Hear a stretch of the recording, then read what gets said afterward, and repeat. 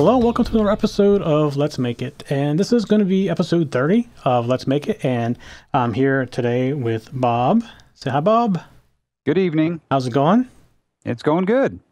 So, well, you probably know I've been on vacation. Actually, I'm still technically on vacation. You see, I got the wristband still from the Adventure Park today. That's right. Came back from vacation, or my weekend vacation, with an 8 and a 9, or a 7 and 9-year-old, soon to be 8 and 10-year-old. So we're taking them around to different places this week while they're here. So today was Adventure Park, tomorrow's an Orioles game. So sounds like fun. Yep. I wasn't originally going to do a show tonight, but I decided I had some emails that I hadn't answered for a while, so I was going to just going to walk through them tonight. And I want to talk a little bit about this thing I mentioned to Bob while I was driving down to North Carolina. This thing called a Galago, and you can kind of see it in my hand here. And I don't have an overhead camera right now, but it's really small. It's a 28-pin dip, but it basically is an ARM chip, very similar to what an Arduino is. In fact, it may be using the same chip. Do you know it's using the same chip, Bob? I didn't get that far. I don't know. I'll go find it. Yeah, okay. I mean, basically, this is the equivalent of an Arduino, and it has some additional features that are kind of neat. One of them being the debugger built right onto it. It has 5 analog and 8 digital I/O. Is it 10 digital I/O? Let me find it here somewhere. I still have it. 10 digital I/Os that are all pulse width modulation. So you can see that's on it. It has the I2C in it, as well as the what do you call it? The SDI? What do they call those ports? Where let's see, what is it? The serial in and serial out. This SPI port, SPI and I2C. So the SPI port goes up to 36 megabits per second. The I2C port is 1.5 megabits per second. Has a separate UART on it, so you don't have to use up pin 0 and 1. 10 high-speed pulse width modulation pins, 6 analog ADC pins, and up to 10-bit resolution. And 6 of the PWM pins are actually up to 32-bit resolution as far as the timers go. So very, very powerful, all in this tiny little chip. And I'm kind of curious how they make something like this, because they have surface mount on both sides. I would think if you had surface mount on both sides, the other one side would fall off on the other side and heat it up, but I don't know. Somehow they're doing it. Very, very interesting though. So I'm going to play that this week. It seems like it has some neat features in it. So what did you find? It's an ARM chip, isn't it? Actually, I haven't. I'm trying to find the spec sheet on it, and I haven't found it yet. So I'll find it, and I'll let you know. Right here. Yeah, it's a 72 megahertz 32-bit ARM CPU. Doesn't give which ARM it is though. So 32 kilobits of flash, more than an Arduino Uno. 8 kilobytes of RAM. So yeah, pretty amazing little thing. And this is actually something I sponsored on Kickstarter, and I just finally got around to playing with it. And I'm probably going to put some solder pins onto it and put it on the breadboard and play with it a little bit more. But I just plugged it in to see if I could talk to it, and it worked right off. But I haven't debugged anything with it, so that's going to be the cool thing about it, I think. So, like I said, this week I hadn't really planned on doing the show. So I kind of came back from Adventure Park and thought, like, well, I have some emails I haven't answered for a while, and they're probably waiting for me. Maybe you can get upset with me because I haven't answered these emails for a while. So what I'm going to do is I'm going to go through them, and I'm going to talk about them a little bit. And one of them I'm actually going to show some code, because one of them actually required some code. The first couple here, though, apparently episode 15 didn't have any show notes in it, and I fixed that earlier.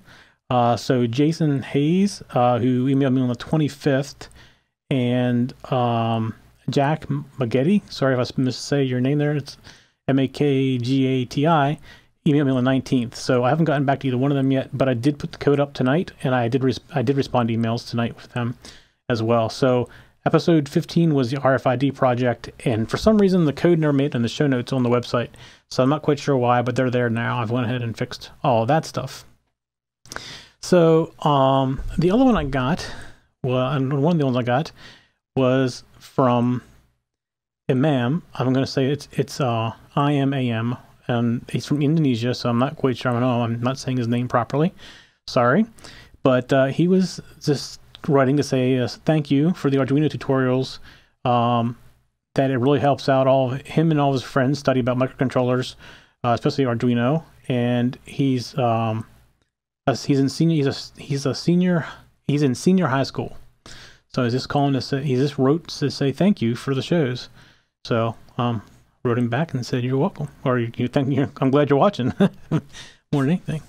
So the other one, which is going to take us a little more time here, is I had a question from Daniel O'Connor, and it actually came into my blog, the MikeMyers.me blog, and he's been trying the code for episode 12 with the servo, and he wanted to know what it would take to get it to. I mean, episode 12 was you could send in a value via serial to say where you wanted the servo to point to. So he wanted to know how to make it do 4 of those. So I did some coding already, and I'm going to tweak it a little more probably before I send a final result to them. But I can walk through some of what will have to happen. So let me hop over to that. So this is just a modified version of our original one, and we're going to scroll down. And the way we did it originally was we had one servo, and it was called my servo. So here I've made 4 different servo variables: my servo A, B, C, and D. We still have our value to read in, and then down here you see I'm creating a state table, which we talked about in other episodes, and I call that variable mode. So there's 2 modes. There's numbers mode and servo mode. So and then we have servo ID, which I added, which is the servo you want to make change. So we come down here, and you see we start our serial, and then I attach each of the servos, A, B, C, and D, to different pins.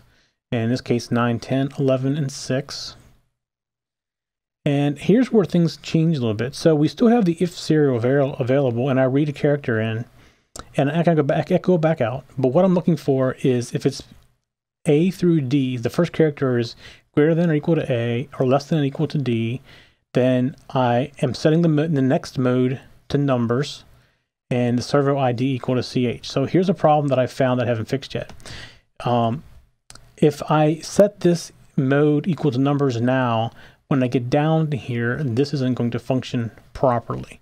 So I need to move this down beneath the numbers. So I haven't done that yet. In the final version I send, I'll do that. I found this out just walking through it. So basically what is I set the mode equal to numbers, and I store in servo ID which servo value you want to change.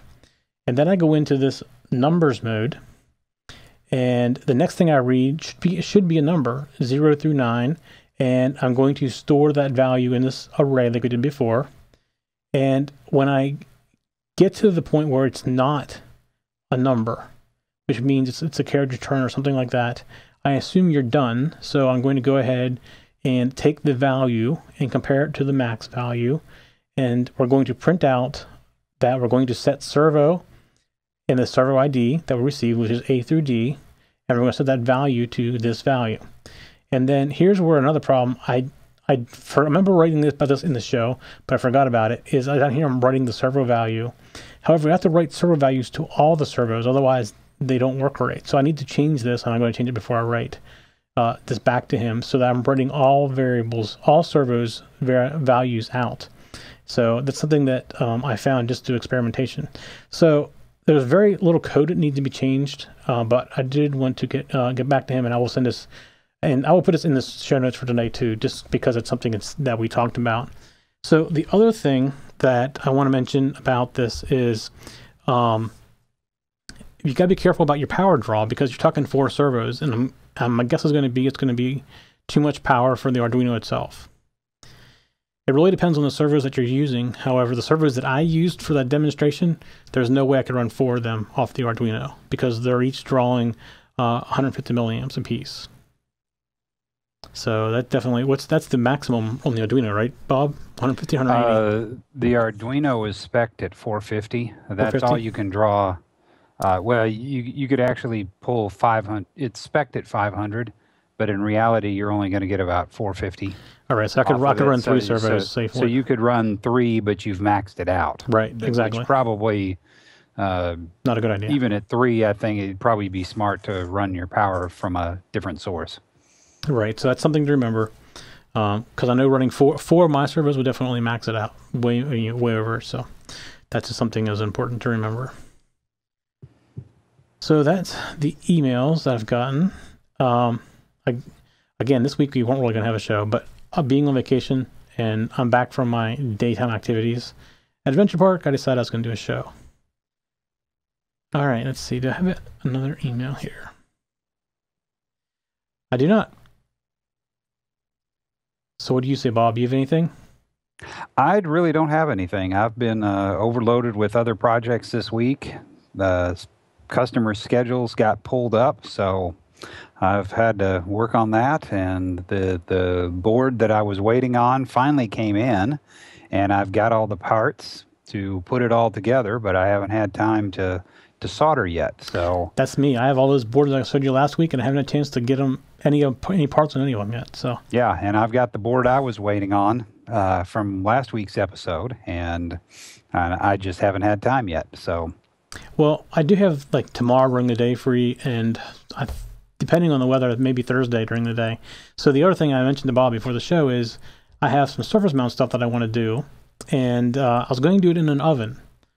So talking with people who've done this, they said the oven's hard because you can't tell when it's done. They said get a skillet. So I ordered a skillet, which I think came today. If it came today, tomorrow I may be cooking some surface mount parts. And they are very, very small. It's crazy how small they are.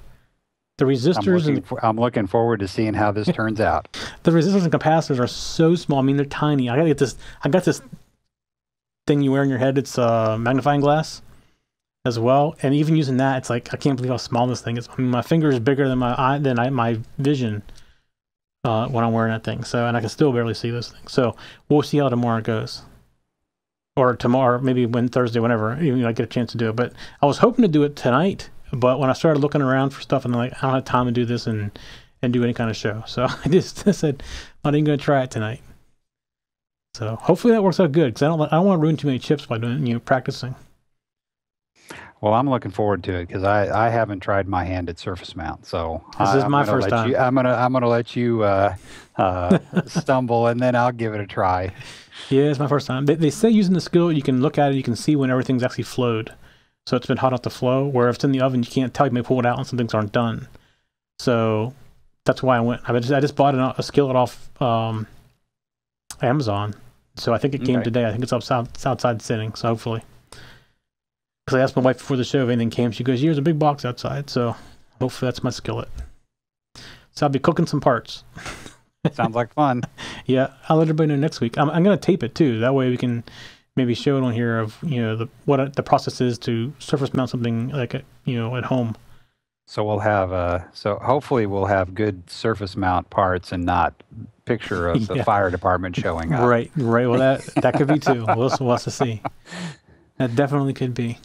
So I do want to say, if you have show ideas, we have Bob and I have a bunch of show ideas. We got the boards for upcoming shows that we're going to start doing, but we'd love your input for things you'd like us to see. We'd like to see your projects too. Make a video of your project that you've done and send it in to us. We'd love to see it. Just load it up to YouTube or somewhere like that, Vimeo, whatever you'd like to use, and then send us a link to it. And you may end up seeing it on the show here too. Make sure you let us know it's okay to do that, because we'd love to show people's projects on the show as well. Yeah, I'm working on a project right now with a viewer that I've found it very interesting what he's doing. I don't think he's ready for me to say anything, and I'm not ready to say anything. But I actually bought some parts the last time I was at Mauser just for his project, so I could hook things up on a breadboard. So I'm sure we're going to be seeing that project on a future episode too. That's awesome.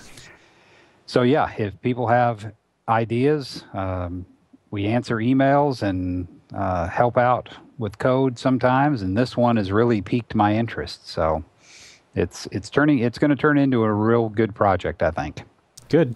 Yeah, definitely. Let us know. I mean, we love the feedback. So we've been getting a lot of feedback. I'm a little slow getting back to you sometimes in email, but I do get back to you. It just takes me a little while sometimes. And love that feedback, most definitely. And in fact, the more feedback we get, I think the better our show is going to be. You can also look at any of the previous show notes at techzen.tv. And if you find that there is something missing, please let me know, and I'll take care of it and get it fixed. We have all the show notes. I'm not sure what happened with 15. I don't think there was a time where we actually had a database loss and I had to recreate a couple of things, but it could have been related to that, but I'm not sure that it was. The other thing is, we do this show live every Monday night at 9, and we'd love to have you in with us. You come in and you can get in the chat room, you can chat with us live, you can watch us record it live, watch us make mistakes live, all that stuff. It's part of the fun of it. And you can always go to techzen.tv /live, or just go to TechZen TV and click on the live link at the top and join us in the chat room. You can also tweet about us, and you can either watch our Twitter at TechZen TV, or if you want to tweet about it, you can use hashtag Let's Make It, and I do watch those hashtags as well, so I can see if you're seeing it, or if questions or whatever, all that stuff out there. And we've been saying for many weeks now about our new YouTube channel, but we're done past all that, go move thing. We're done with that. So when you just go to youtube.com/TechZenTV, and you can find all of our shows there. All right, Bob. It was a quick one. It was a quick one. One thing I did want to say is that not only a lot of my code, also I have it on GitHub for people to download, and I have seen where there's a few more downloads that have occurred lately. Email address is in there. If you got questions, comments, I do try to comment the code as best I can, and keep it simple so people can understand what we're doing. But email address is in there, and the feedback is very much appreciated. Very good. Yeah, definitely feedback. Love the feedback. That's the best way to improve ourselves. So we love that feedback. All right. I think that's it for this week. And next week I'm not on vacation next week. Are you on vacation next week? No, I'm going to be around. Hopefully all the project schedules are done with the changes, and I'll be back to doing a little soldering over the weekend. So I'll have my latest board ready to go. Very good. So next week should be back to normal. Should be. And we got a lot of things coming up in our schedule. So we can put things in there if you have other questions or want to do something special. So let us know. Yeah. All right. Thanks, everybody. Right. We'll see everybody next week. All right. Night. For show notes for this show, contacts, and more, go to the techzen.tv website, where you can get show notes for all of our shows. We love to hear from our viewers and listeners. We have an email, a Twitter, and a phone number where you can contact us for each show. For details, visit the techzen.tv website and get the show details. You can also make a video and upload it somewhere like YouTube or Vimeo, and then just send us a link. You never know, you may see your video in a future show. You can get all of our shows delivered automatically to your favorite device by going to your favorite podcast website like iTunes and subscribing. Each of our shows also has a YouTube channel you can subscribe to get regular updates. Our shows are also available on most internet radio networks like Stitcher and TuneIn Radio. You can also watch and listen to our shows on Xbox, TiVo, and Roku. You can even find us on your Zune.